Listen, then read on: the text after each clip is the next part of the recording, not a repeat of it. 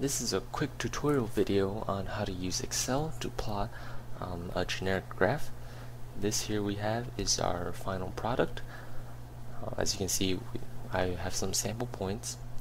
These are just example points, and this might be a data that you collected in your lab and you want to plot this in a graph.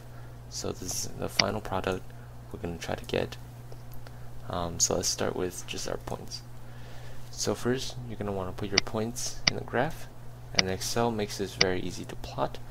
So all you have to do is select your data, go to Insert, Scatter, and click the one you want.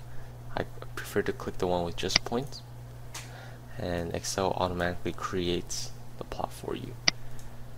I like to delete this series if you only have one variable, because that's you don't need to have the label.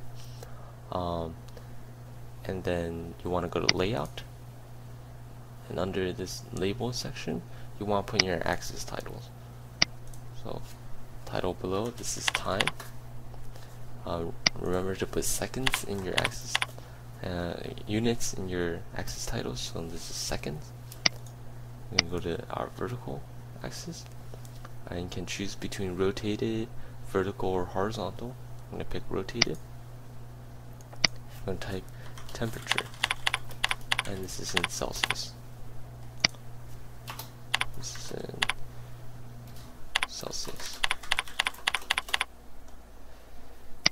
And then I'm going to change the title to temperature of steel. Okay, so now very easy. As you can see, Excel makes it very easy.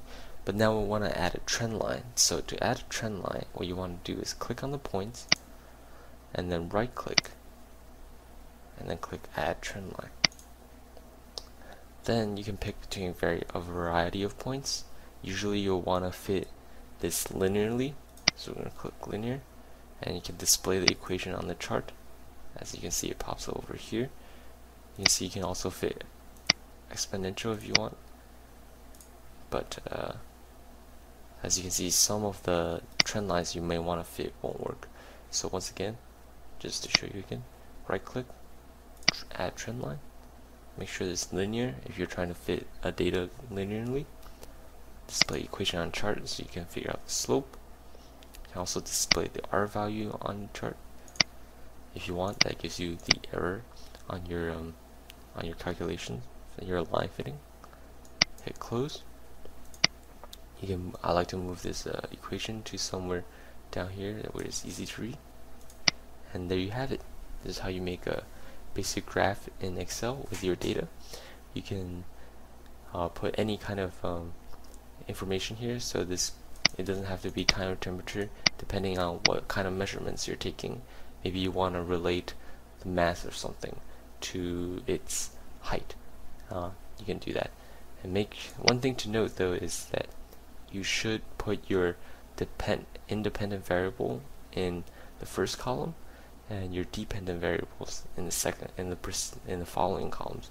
So for example, x is our independent variable, so you want x to be time. Time is our independent variable, so you want to put it first before the temperature. And that's it. It's a very simple and fast tutorial on how to do a generic Excel plot. In the next tutorial, we'll look at some tricks and some maybe common errors and questions that might come up as you're trying this out on your own. And then we'll look at some log plots. Thanks.